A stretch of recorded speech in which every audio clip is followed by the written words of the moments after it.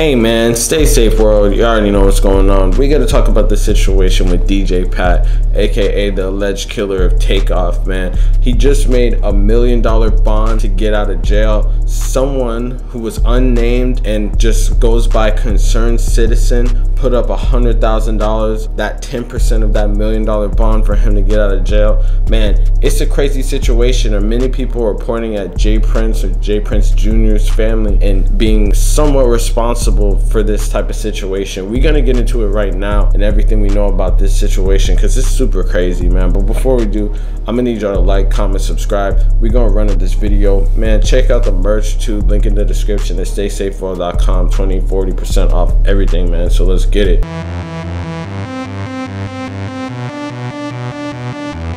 Ultimately, whenever someone makes bond and it's a huge ass amount, there's going to be some type of scrutiny in the media and questions being asked. But this is something I have not seen, because this is a dude, DJ Pat, aka Patrick Xavier Clark, who is just a DJ who was accused of shooting the shots that killed Takeoff. And at the time, he was just like a DJ, and he had a gun in one hand and a wine bottle in the other hand. Allegedly, that's what people were saying. So, you know, it's definitely kind of crazy. And people were pointing fingers at J Prince or J Prince Jr. because he was an associate of them being in Houston. And, you know, kind of putting it all together and saying that there's some foul play or something like that basically going on. But let's get into it. So Patrick Xavier Clark, the man charged with the murder of Migos member Takeoff, is free after a concerned citizen secured a $1 million bond for the Houston DJ. On Thursday, January 5th, Patrick Clark's attorney, Letitia D. Quinones, released the following statement to XXL regarding the recent news that her client is out on bail. Neither Patrick nor his family posted the bond in this case, the statement reads. A concerned citizen and family friend who believes in Patrick's innocence posted the bond on his behalf.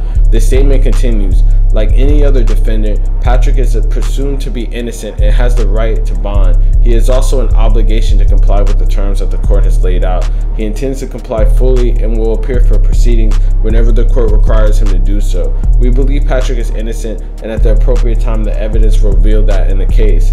Patrick Clark, also known locally as DJ Pat, is one of the two men who have been charged and arrested in connection to Takeoff being shot and killed on November 1st outside the 810 Billards and Bowling, Houston. The other suspect, Lil Cam, aka Cameron Joshua, has been charged with felony possession of a weapon. Clark is taken into custody exactly 1 month after Takeoff's death on December 1st. His bond was initially set at $2 million. His attorney was able to successfully argue that the amount should be lowered to $1 million in late December. A judge also reportedly granted Clark $5,000 to hire a private investigator. And then Clark paid the bond and was reportedly released yesterday. As part of his bond conditions, Clark will temporarily be monitored by GPS and have his passport confiscated. Man, this is a crazy revelation, because number one, this dude was like caught on his phone searching if he was a Takeoff murder suspect, number one. Number two, he was trying to leave the country at the time. So the fact that they didn't find him a flight risk is pretty crazy. But regardless of that, questions are definitely being asked, specifically because the lawyer said neither Patrick nor his family posted the bond in this case. Why would a just random concerned citizen just have $100,000 lying around that they could spend it on someone else that they didn't necessarily even know that wasn't their family? Because I know if anyone that I know got arrested, if their bond was that high on some crazy shit, the only person I can imagine putting up $100K for them, like house collateral shit like that, is a family member, you know? So it had to have been someone with $100,000 at their disposal that they could just spend that and not really think about it, man. Who else could really do that shit? That sounds like someone that we know, you know, J Prince family. I feel like that statement is even crazy, like, to even think about, because it's like, man, this dude was just on his live, J Prince Sr. was just on his live saying like people should, and people were commenting on his live saying Takeoff and like they had something to do with Takeoff. He was like, thank you for keeping that young brother's name out there, you know, keeping his name alive and shit like that. Brings joy to my heart to see the ones on here that keeping the brother Takeoff name alive. Y'all keep on keeping his name alive.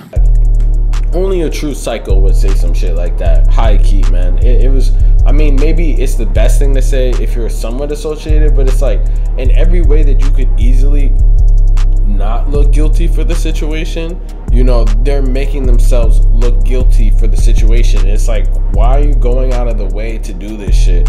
Like the concerned citizen shit, the fucking flowers where they put a giant Prince family name on there instead of putting Takeoff's name, like RIP Takeoff or anything like that. Man, like, it seems like they're doing everything in their power to make themselves look sketchy. Like, I don't even understand, man. Seems like he's sending a message in bonding him out by saying a concerned citizen, and that sounds like something that he'd say. Does that not sound like some J Prince vocabulary, man?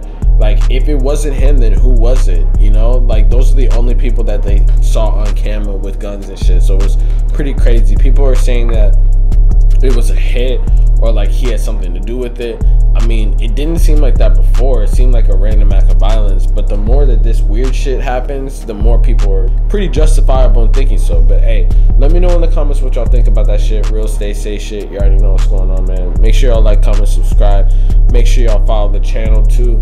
A large percentage of y'all that be watching this shit don't be following or subscribed. So make sure y'all fucking do that, man. Peace.